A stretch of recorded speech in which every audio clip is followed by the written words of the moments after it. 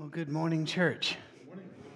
I didn't bring my phone up with me this time, but we have people from all over checking in. We've had them from Mexico to Washington State to Arizona, up into New Jersey and down into Florida. And so you can just see the coverage is there.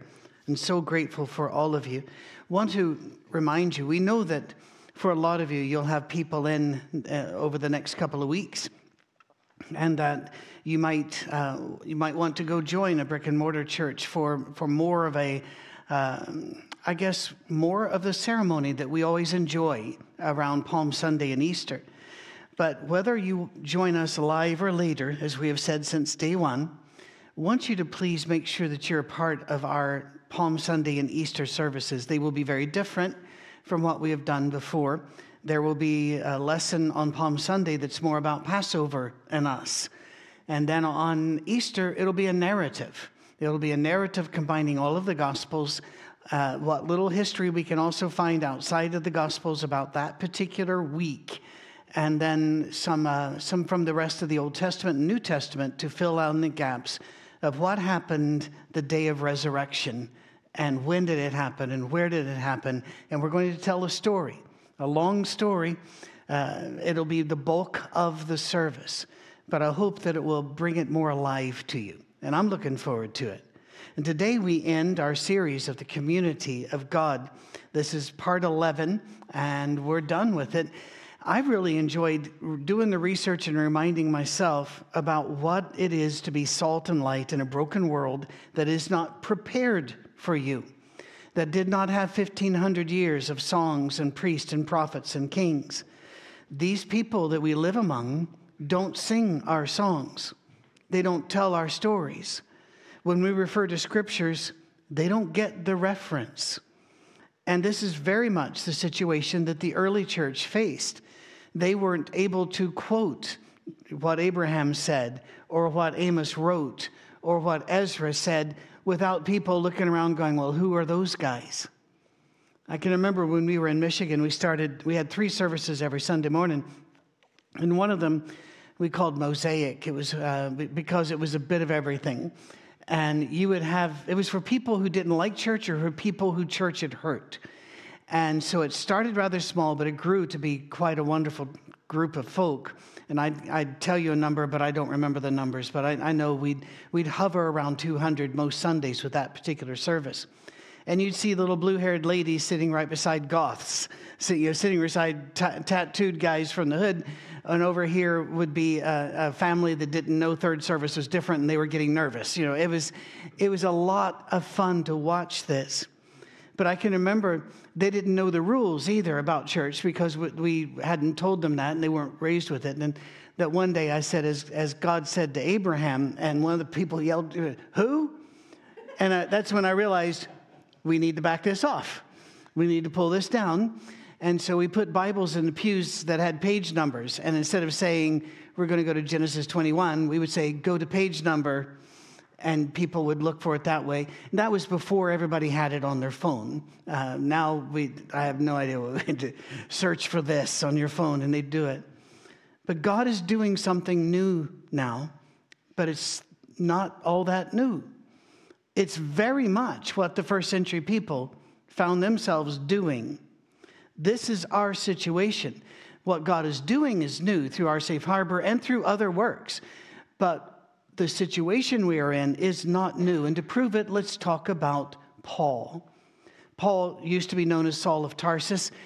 He was known as Paul for most of us and for most of his life. That is not unusual back then for people to have a Greek name, a Hebrew name, a local name. It was a very common thing. Well, like Simon, most of us call him Peter. It was normal. So we're just going to call him Paul. When we think of apostles who have left a great and lasting legacy, we think first of Paul. And why not? He wrote more books of the New Testament than any other. Once a persecutor of Christians, he encountered Jesus on the road to Damascus in a very famous story, and became the greatest of all the apostles when it came to writing and codifying the faith. Although it must be said here, and we will look at this in greater detail later this spring and into the summer, Paul did not intend to make rules for every church and every place and every time. And in fact, that evidence for that statement is all through his writing. But people miss it. They kind of skip right over it. We're going to look at things like that later. But for right now, we have stayed in Acts for several weeks, and we're going to be in Acts today, but we're skipping chapters. We're skipping all the way to the end, to chapters 21 through 28. What's going on? Paul is leaving Ephesus. He's headed toward Jerusalem. This is making people sad. Not only because they loved him, the time that he spent there, but also because they know Jerusalem is dangerous ground for Paul. There have been things that have changed. The Jewish people had a story, common hymns, common scripture. When Jesus came, he said it would set father against son, and it would split homes, and it really did, because some of them accepted him as Messiah and some did not. This caused friction, and those who accepted him were even concerned about all these wild and crazy Gentiles coming in who thought they could just eat anything, not be circumcised, wear whatever they wanted, and talk during church. And it was a struggle. So Paul coming in on the side of the Gentiles, as a Jew, created more friction. And most of what we know about Paul's life is dealing with the fallout between these groups. When one group that says, you are ours, behave and say what we say, and the other group is wanting to come in and know Jesus, Paul was there and caught, and it was a very difficult time. When we talk about Jews in the lesson today, it is really, really important you get this. If there was a way I could underline things in your head, I would do that for this. We need to keep in mind that we are talking about the portion of the Jews that did not accept Jesus as their Messiah and who honestly and fervently believed that Paul and the Christians were the problem, that they were aberrant in their theology, dangerous to their community, that God wanted them quieted so that his people could continue as they had continued. Many Jews were convinced that Paul would destroy them from within and without. He would cause trouble in their theology, but he would also cause, because of the troubles in the theology, they would rise to the level of being noticed by the Romans. And you did not want to be noticed by the Romans. That never ended well.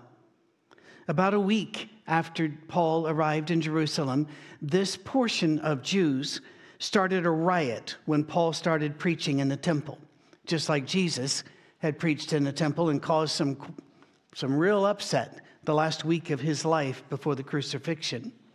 When the Roman soldiers arrived to enforce the peace, Paul surprised them. He said, "Don't drive the crowd away. Don't pull me away. Let me address the crowd," the very people who'd been trying to kill him, according to Scripture. He told the assembly his story as he told it before. He had been a Pharisee who had spent his life persecuting Christians. He told them how and why he had changed so dramatically and now accepted Jesus as the promised one, the Messiah. The crowd did not react well to his message. In Acts 22 and verse 22, the crowd listened to Paul until he said this, the line where he said, "And God has invited the Gentiles in." Then they raised their voices and said, "Rid the earth of him. He is not fit to live." Well, the Roman officer in charge gave orders that Paul was to be taken away and beaten so that the Jews would be satisfied. Now understand, if you've not followed us before, where have you been? It's been lovely. We've missed you. Well, about 650 some videos are up there. The Romans had no interest in individual rights or in who committed a crime at all. They were interested only in keeping the peace. So they routinely would grab anybody at the center of a disruption and say, "Calm down, we'll take them and beat them." And they did. And sometimes they killed them, and sometimes they imprisoned them. But that settled the crowd. Even though before the Romans arrived, it could have been that the crowds were beating and robbing the guy. It didn't matter to them. It absolutely didn't. You couldn't argue your case. They just wanted peace. See, this is one of the reasons why the Jews who were Christians and the Jews who were not were both very, very worried, and why the combat between them was very worrisome. Paul, after he was beaten, Paul let the beating happen as if he could stop it, then let the officer know that he, Paul, was a citizen of Rome and not a citizen who bought their citizenship, which is one of the main ways Rome had citizens. He was born a citizen of Rome, which meant his citizenship outranked that of the officer, which meant the officer was in dire danger of losing his position at best and his life, for he had beaten a Roman citizen without trial. There weren't that many who could pull it like Paul and say, I have this. Now the officer is frightened. By the way, Paul did not call for his firing and did not call for him to lose his rank, or it did not call for him to be beaten equally. He had the right to do so. But in Scripture, we learn just because you have the right to do or say something doesn't mean you should. The question on your lips before they open should be, what would advance the cause of Christ? That's what you say and do. The officer got together, went back to the leaders of the mob, got them together with Paul again to settle the matter. He doesn't want it to go upstairs. He's trying to keep a lid on it. But the mob erupted almost immediately, and once again, the Romans had to pull Paul out of there and separate the factions among the Jews that were calling for harm, calling for Paul's punishment or death. A group of 40 of these in that portion of the Jews. And we just want to be careful that we're not ever using the term the Jews as a slander against a people, because we're talking about a small group of them, but they happen to be Jewish. And their Jewishness was driving this, yes, but because they truly believed Paul was bringing in a false Messiah. But 40 of them bound themselves by an oath that they would fast until they killed Paul. They planned to ambush Paul as he made his way to a sham peace meeting with the Sanhedrin, which was the Supreme Court-ish. There's no exact parallel of the Jewish people. Paul got word of the plot, that they were going to ambush him and that the meeting was a setup. So he got, his nephew told him, so he in turn alerted the commander of the Roman regiment. He was given a guard, a serious guard. This captain wanted the peace, but he also understood what he had done, and Paul was a Roman citizen, so he kind of overboarded it. 470 horsemen, spearmen, and infantry surrounded Paul. That's a guard. That's a guard. Paul was sent to Felix, a Roman ruler, a governor, for examination. Paul made a defense of himself and his conduct in chapter 24 of Acts. Reading 22 through 28 or 21 through 28 would be a really good devotion this week to put this in your mind as a wrap up to how do we do this in an unprepared place. The Jews weren't prepared for it, that they thought they were, they should have been, we say. Then we also have the Romans weren't prepared for it. Nobody outside this group was prepared for it. Here Jesus is landing like an earthquake and a volcano and a thud all at the same time. So in chapter 24, Felix to put him on trial, but Felix couldn't find anything wrong with him. But he left him in prison to keep the peace for 2 years. Christians, often when we pray, we want God to be a microwave God. I get it. I do too. Lord, make me better. Oh, look at that. No allergies, even in Tennessee, which would be a miracle. There'd be angels flying about singing. It'd be an amazing thing. Cherubs, great stuff. Or, Father, make my kid behave. And all of a sudden, hello, mother. Hello, father. You know, and we're going, yes, yes. Would we not all want that? Of course we want a microwave God. We don't have that. We have God. And are you able to accept the God who is, that knows that Paul doesn't need to be rescued from prison because he's been rescued from sin, shame, and himself. Paul's already covered, as he's already told Paul when he said, my grace is sufficient for you. Felix was succeeded by another Roman ruler, this one named Festus. Festus wanted to send Paul back to the Jews and let them all sort this out, but Paul played his trump card again as a Roman citizen, and you had the right as a Roman citizen to appeal to Caesar. No, put me on trial in front of Caesar. Now, you might think, well, why didn't everybody do that? Because Caesars were crazy. If you look at the history of the Caesars, they were worse than the mob trying to kill Paul a lot of times. They killed their own family just because maybe when they grow up, they might decide they want to go against him. But Paul appealed to Caesar. Well, he was sent to Agrippa, who is not Caesar, but up the line. In fact, he was called King Agrippa in Acts 25 and 26. And Agrippa examined him, and he was pretty sure that Paul was mentally ill, deluded. He said, you've been studying too much, and it's messed with your brain. He could have freed him. He said, you've broken no law. And he made that very plain. There's no law this man has broken. But Paul had appealed to Caesar, and you can't take that back. So he had to send him to Caesar for trial anyway. If you're wondering, well, why can't they take that back? It was because before they made that rule, soldiers and governors and minor kings would torture the person until they took it back. You can't take it back. So he says, you've tied my hands. I've got to send you to Caesar, send you to Rome.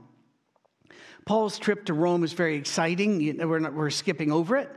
Just know that it was full of shipwrecks, miracles, and he had such an influence on his captors and fellow prisoners, he made a real impression on them. Once again, salt and light in a place not prepared for salt and light. It's an amazing set of stories.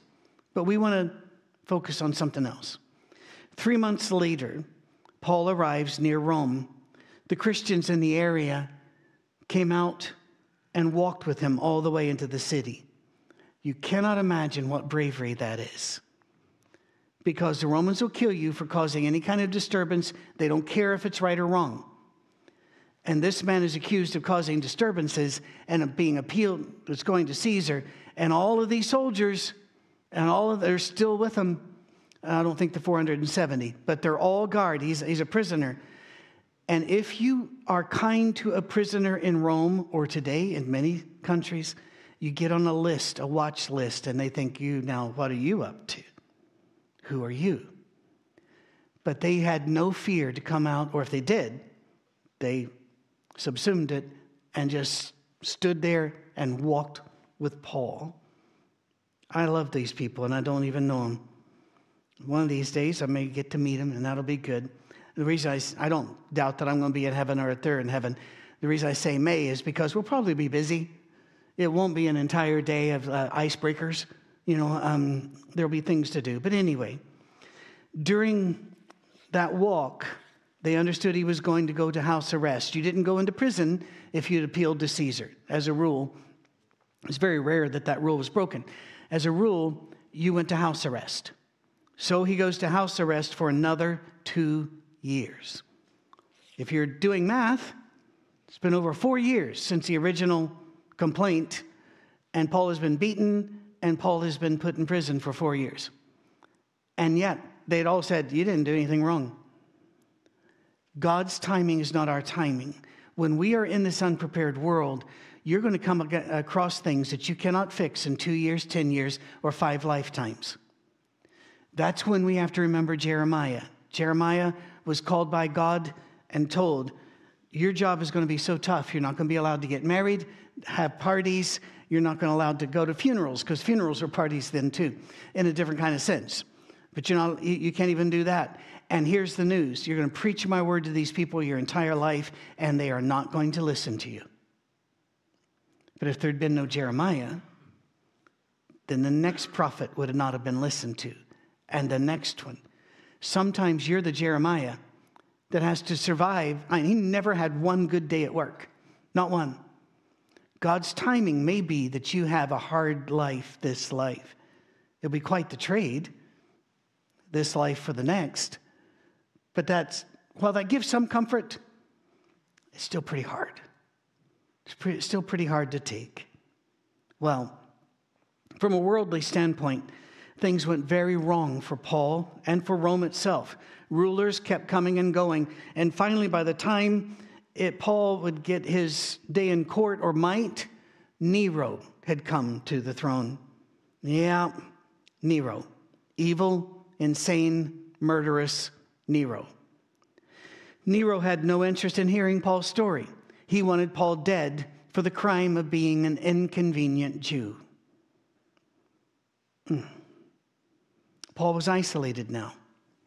Seriously isolated. He had no family. He was not a family man. He had no wife. He had no children to care for him. He did not have a group of people that could bring him food, that could bring him his clothing when it got cold. In fact, he writes asking someone to bring him books and his cloak because he's cold. He was rejected by the very churches that he had planted, nurtured, and loved. In 2 Timothy chapter 1, verse 15, you know that everyone in the province of Asia has deserted me. 4 years in, a beating, and now an emperor that does not want to even hear him, even though he's done the law and appealed to Caesar, and an emperor who's made it very plain he's going to just have him killed as an inconvenient Jew, a disruption. And every one of the Christians had turned from him. A lot of our Safe Harbor people have been beaten up by churches. You need to know that God knows exactly what that feels like, because people, as Mary Alice said, tell stories about God that are not true, and they're there to shame you and scare you. And also because he knows what Paul went through and what so many others have gone through for him. He doesn't forget one bit of it. He doesn't forget 1 second of it. God is still there, even at this moment. And then chapter 2, verses 8 through 10. Even though this had all happened, and this was the result of Paul following Jesus, he tells young Timothy, remember Jesus Christ, raised from the dead, descended from David. This is my gospel, for which I'm suffering, even to the point of being chained like a criminal, but God's word is not chained. Therefore, I endure everything for the sake of the elect, so that they too may obtain the salvation that is in Christ Jesus with eternal glory. Wow. He regretted nothing.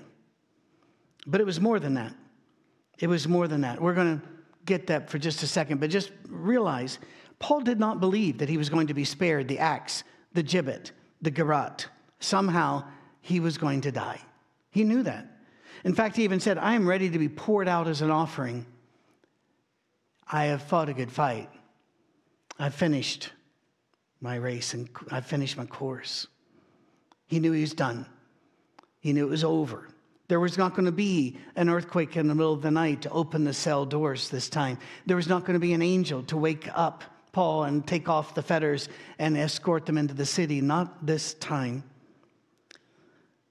But he didn't despair. He believed the story of Jesus would continue to spread even after his execution, his judicial murder. It reminded me, I got to spend time this week with Bobby Hampton down in death row in Louisiana. And it reminded me of what he said to me whenever they let him know that they were going to do everything they can to restart the death penalty in that state and restart. They have a death penalty on the law, but to actually start carrying them out, which makes him and all those on that row marked individuals. And you could tell a little change in the air when I was there this week. But as Bobby said, you can't threaten me with heaven. And Paul refused to be cowed, refused to back down. Paul had a very few who loved him still. There might have been more. We just don't know them. We only know a few. Foremost among them was Timothy, who he called his son in the faith. Now, I want to ask you a very personal question, and you really need to answer it. It's not a preacher question. It's not something for you to learn by. It's just a serious question. If following Jesus as you have done has led you to 4 years of deprivation, pain, beating, lack of medicine, lack of justice, and you are looking out and seeing the shadow of whatever it is, the axe, the gibbet, or the garrote, what advice would you give your son that you love? After all of you suffered, would you ask him to follow your footsteps? Would you encourage him to hide, to maybe be more crafty, to be a bit more gentle in the way you present the story of Jesus? Would you just drop the gospel itself as a lost cause because it sure didn't do anything for you, it seems, by all of the evidence that you can see? It's a bad idea. It's a failed dream. I don't know what I would do. Paul did none of those things. He charged Timothy to do the work because the story of Jesus is, was, and always will be greater than anything else. 2 Timothy chapter 4, among the last words of Paul to his son, who he loved, in the presence of God and Christ Jesus, who will judge the living and the dead, and in view of his appearing in kingdom, I give you this charge. Preach the word. Be prepared in season and out of season. In other words, when they like it and when they don't. Correct, rebuke, encourage, with great patience and careful instruction. For the time will come when people will not put up with sound doctrine. Does that sound familiar to anybody in the room or in your house churches or you on your couch? Does it? Or those of you driving about. By the way, Derek Glover just let us know that we have now surpassed 100,000 downloads of the podcast. So thank you, Derek. He set this up. He volunteers. He's been a very good friend to us throughout all this time. We don't know how far this is going. But even if they don't like it, even if they cancel you, even if I've been disinvited from speaking, I have had speaking appointments canceled when I was on the way to them, I have had emails and such, but I have never gone through what Paul went through. I've never suffered like that. But he says, time will come when they will not put up with sound doctrine. Instead, to suit their own desires, they'll gather around them a great number of teachers to say whatever their itching ears want to hear. They'll turn their ears away from the truth and turn aside to myths. But you, keep your head in all situations. Endure hardship. Do the work of an evangelist. Discharge all the duties of your ministry. For I am already being poured out like a drink offering, and the time for my departure is near. I have fought the good fight. I have finished the race. I've kept the faith. Now there is in store for me the crown of righteousness, which the Lord, the righteous judge, will award to me on that day, but not only to me, but also to all who have longed for his appearing. Wow. And as you heard read to you by our sister Carol, in Revelation 21, verses 1 through 7, the end of the story is what matters. They were faithful unto death. They kept the course. Nowhere in Revelation or in that wonderful, marvelous Matthew 25 judgment scene are people judged on their results. Not a one. We're used to being judged by results, are we not? We're graded in school, and then we're did you win or lose at the game? And I know a lot of schools don't keep score, but every kid does. They know. You're not fooling them. And then we're judged in our relationships. We're judged in marriage and dating. And is this acceptable? Is that acceptable? And what are your results? And at work, great. You did great. If you're a salesperson, I don't know how you do that. I just don't. It is a difficult job to live by commission. And let's say you have a month where you have doubled what you've ever done before. They don't look at you and say, that's really cool. You can coast a bit. They say, all right, what you going to do next? And God doesn't judge that way. Never are we saved by results. Never are we saved by perfection. We're saved by hoping. We're saved by faith. I remember one time speaking at a big event.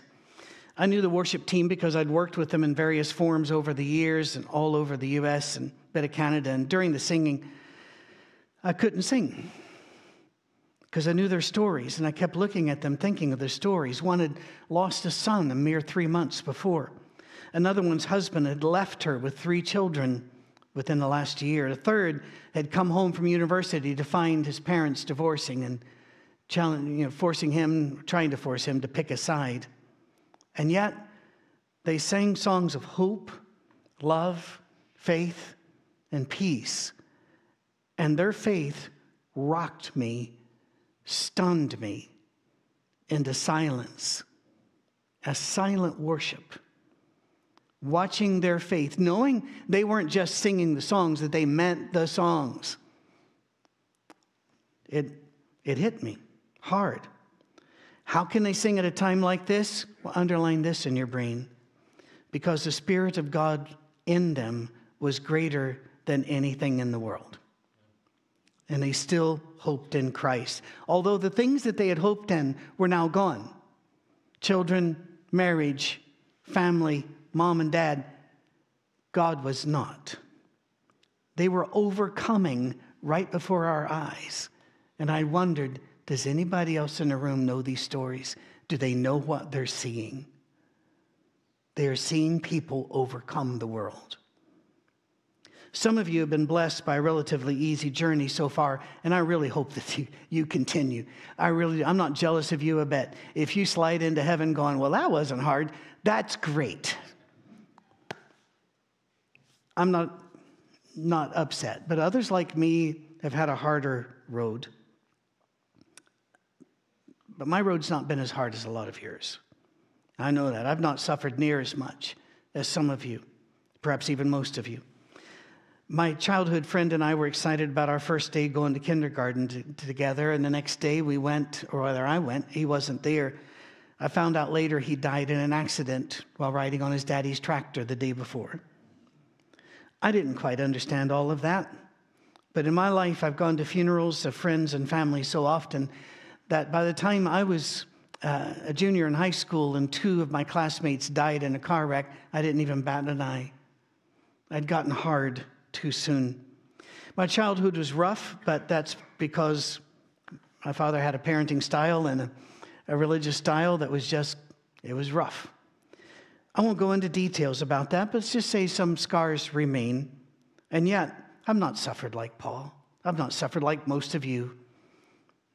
I've not performed as well as I would have liked. But I keep asking, seeking, and knocking. And Jesus, if you ask, seek, and knock, will honor you for that.